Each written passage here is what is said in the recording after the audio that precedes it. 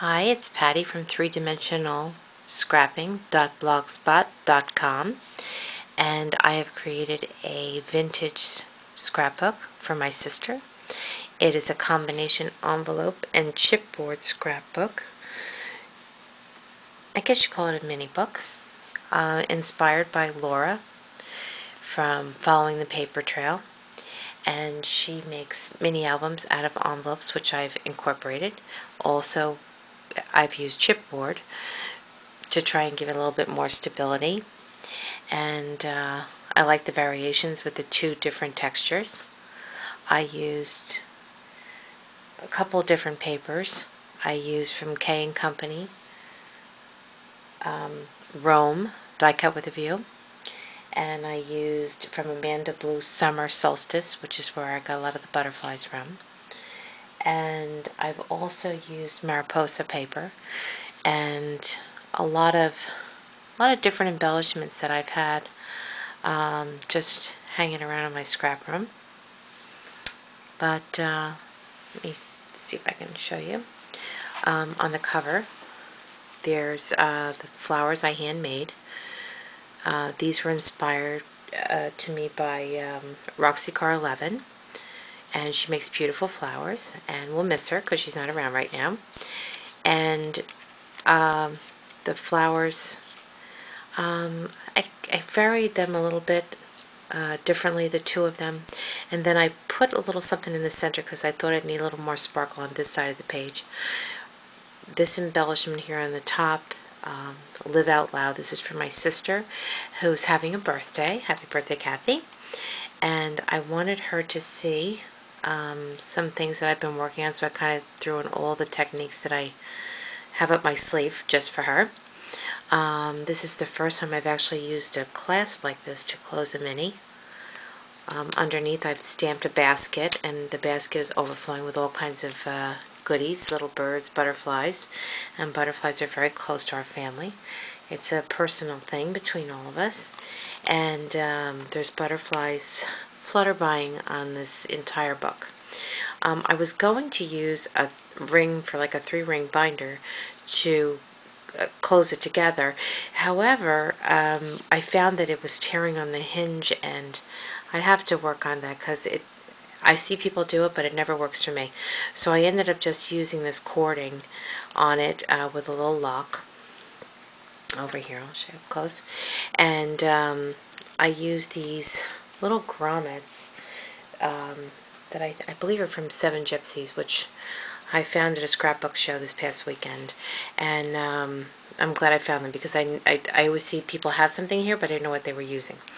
So thank you for giving me a close-up of them one day so I could see what they were.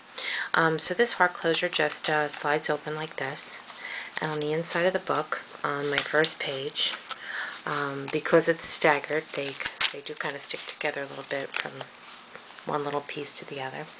But on this side of the page, I just have a small pocket. This is a split page. I put this big giant butterfly because my sister will know exactly why. And a little tag on here that I've stamped and distressed that she'll be able to put whatever she wants to in there. On this side, I've made a, this is made with the envelope, the mailing envelopes. I'm not exactly sure of the dimensions, but Laura, Following the Paper Trail, knows all about them. And on here I have some butterflies that I cut out of the paper and just stuck them on both sides, here and here. And inside here, she makes them with 2 tags sticking out, but I was having a difficult time trying to figure out. I didn't want to hide this part over here because it looks so pretty. So I just made long skinny tags because I needed to leave room for the grommets on the side. So I took a smaller tag, I cut it down to make it real skinny, and I stamped it with the same basket that's on the cover, and then I painted the flowers on myself, and on the back is just plain until I write all those little love notes to my sister to wish her happy birthday. And on this side I have a little bird stamped that says fly, and then this I cut out of some paper. And these I purchased separately, and I have them on little pop dots. This is the Mariposa paper, which is absolutely beautiful, and it's hard to see how pretty it does shimmer.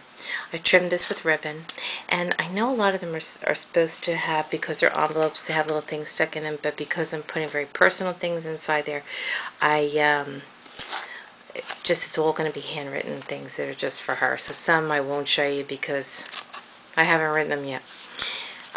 This I trimmed with regular satin ribbon down the sides that has like a fringe on it. And this page here is her initials, KP, and we call her KP Judy. We'll make her do the dishes. And inside here is a card that I have tagged with a paper clip. And one side it has a little house on it, like this. There's 2 tags in there stuck together. I'll leave that out for now. And here I have one little thing that says Bloom, and on the back I'll put a note for her. And this I just adhered down to the bottom. I thought that these were kind of glittery and cute.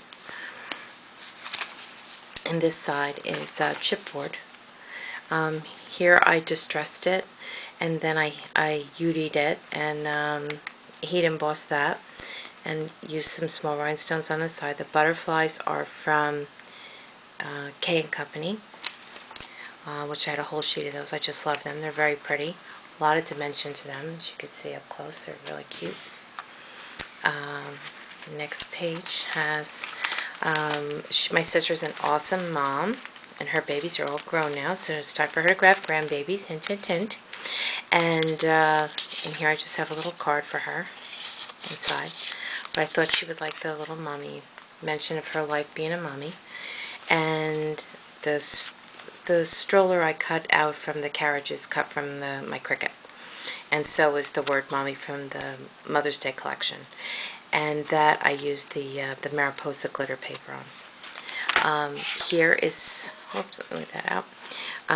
Here is an open envelope where I will put notes, but I didn't like them plain inside, so I did put paper in there, and then I also added this, I cut this out with a punch, just because I didn't like the raw edge of the page to show.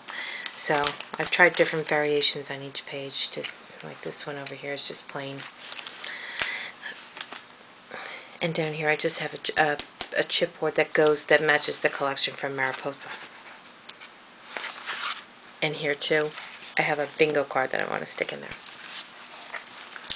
Now this side is paper craft that I've done with the circles. This took me forever, and to be honest, I don't think it came out that great, but it does show my sister what I've been working on. So since she lives out of state, I don't see her too often. I want her to, she's my crafty sister, so I like to keep her up on what's going on. Here's a little tag that I'll put things on for her. And in here is another tag that I made and I painted. And on the back side I'll journal. There's a little bling on it. And a crucifix.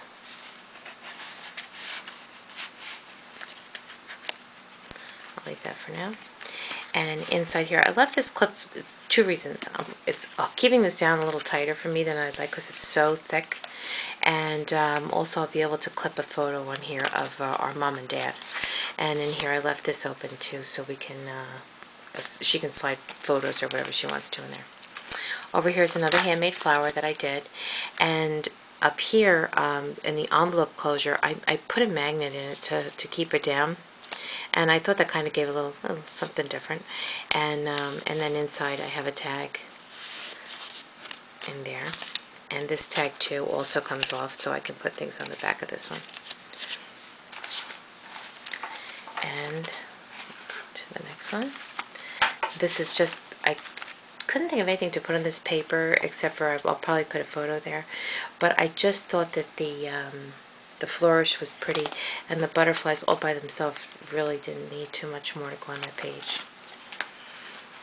On this page over here, it's more the Mariposa paper, and open to this side, and I have some sheet music. Comes from one of the missals at our church. I know she'll like that, and I left it open so